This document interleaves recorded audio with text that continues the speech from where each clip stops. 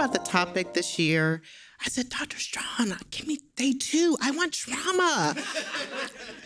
and he said, well, no, that's already taken. And I said, wow. And I said, well, I struggle with contemplative practices. I've been struggling for 6 years with this.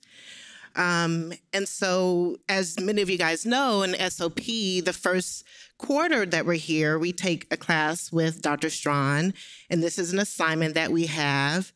And I don't know if you were like me. I'm like, oh, God, I don't have time for this. I don't want to do this. And so I'll give you a little bit about a background about me and my journey with contemplative practices. When I came here, I was a mother of 4, and I was pregnant. And so the concept of pulling away, when you talk about it being revolutionary for a woman to be still, I was almost offended at the idea of stillness. But this continues to haunt me. God continues to call us as students to do the work ourselves, because as you said, we cannot lead where we have not gone. And so what I want to present today is my struggle with mindfulness, spiritual practices, spiritual disciplines. And I'm so grateful for the work that we're doing here at Fuller and just having the privilege of studying such topics.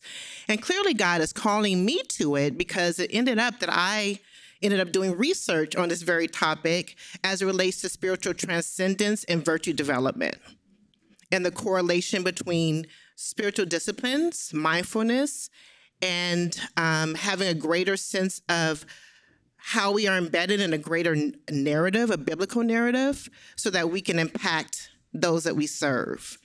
So as you can see with that, I thought I was going to study emotional regulation when I came here, but God had another plan for me. And it is related because, as you say, mindfulness, contemplative practices help us to become more regulated ourselves, become more attuned to our bodily experiences, our spirituality as we're working with other people. And so it is all related.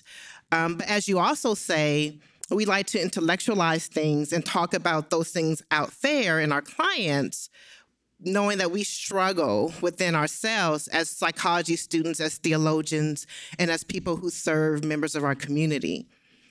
And so I want to thank you for naming the struggle for me, because it is not normally named. We go to all these conferences, we take Dr. Tan's CBT class, and we learn about all these techniques, but we don't talk about the struggle that we have as clinicians in training.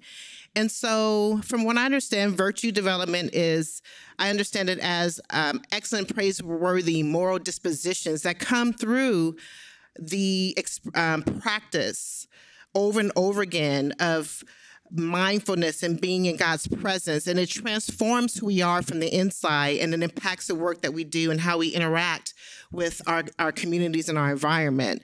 And so virtue development is a product of ongoing disciplines and practices.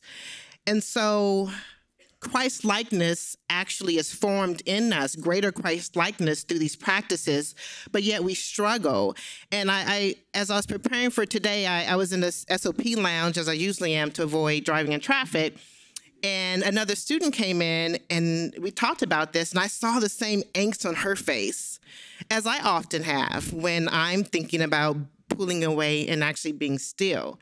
And I said, there's something to this that we're not naming. And so, again, clearly God's calling me to this. I'm currently taking a Martin Luther King class, and I've heard many things about Dr. King, but I had never heard about his 10 commandments of nonviolence.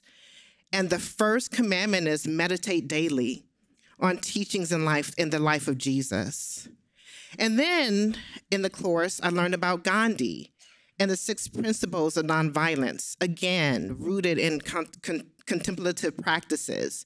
And so we as students here at Fuller, no matter what side of the campus you're on, we are privileged to be able to engage such topics.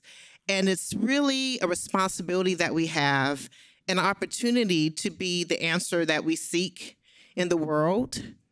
There are very few places where we can have these types of conversations and learn about the power of the intersectionality of psychology and spirituality, which is transformative as it takes place in the world. So when we look at spiritual exemplars, Martin Luther King, Harriet Tubman, Bishop Desmond Tutu, Cesar Chavez, who else? So many people, the common thing that they have are spiritual practices and an understanding of pulling away. And I'm sorry, I left out the most exceptional spiritual exemplar, Jesus. And so if Jesus pulled away, what is it within us that's being formed? How are we being shaped by our society that makes us feel that we don't need to pull away? These are questions that I'm struggling with. I continue to struggle with these questions.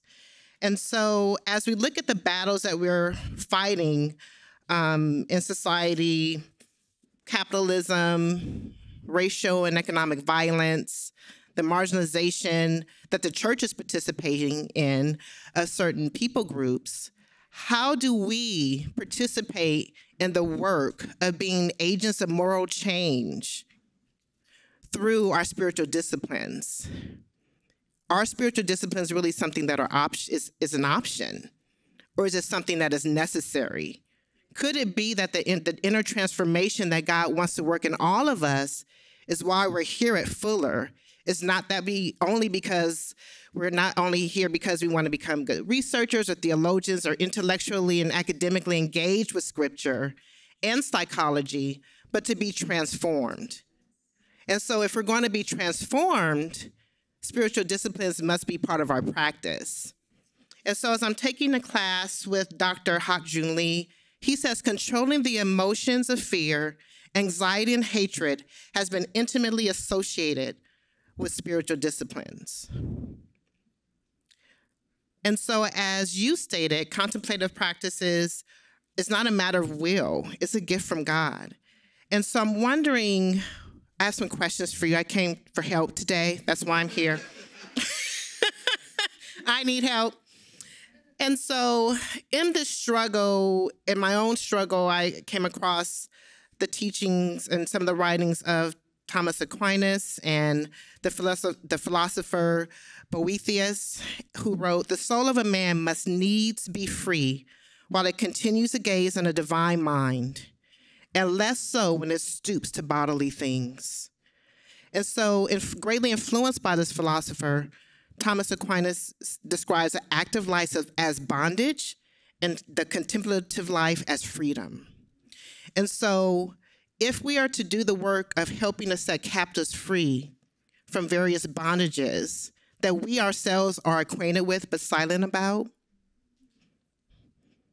then it seems that the practices that we're learning about today, the things that we're learning in Dr. Strong's integration class, the times where the school is calling us away for one-day retreat, for silence, which is really sometimes not well attended. I'm just challenging all of us, including myself, to think about that. So I'm wondering, I have questions. Can I ask? Okay. I'm wondering if you could share some of your thoughts about the spiritual struggles that are behind the resistance to these practices. A lot of times we're called to these practices and we know about the outcomes, but we don't talk about the struggle and how to confront them in our own lives. My second question is, what are some things that we can walk away with today to think about that will foster in us a greater desire to pull away and commune more deeply with God? And lastly, and I can re-ask these, given what we're learning today, how are Christian psychologists and theologians, particularly those who are trained here with this integrative model, in a unique position to help those who are suffering?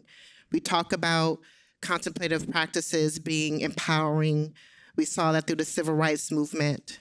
That was a huge part of the civil rights movement that a lot of people don't really talk about. It wasn't only that he was a great orator, he was deeply rooted in his spiritual practices. So there was an otherworldliness about the movement that we usually don't really discuss. But as a moral agent of change, I'm interested in being transformed inwardly so that I can be a part of the solution in the world that we live in. Thank you.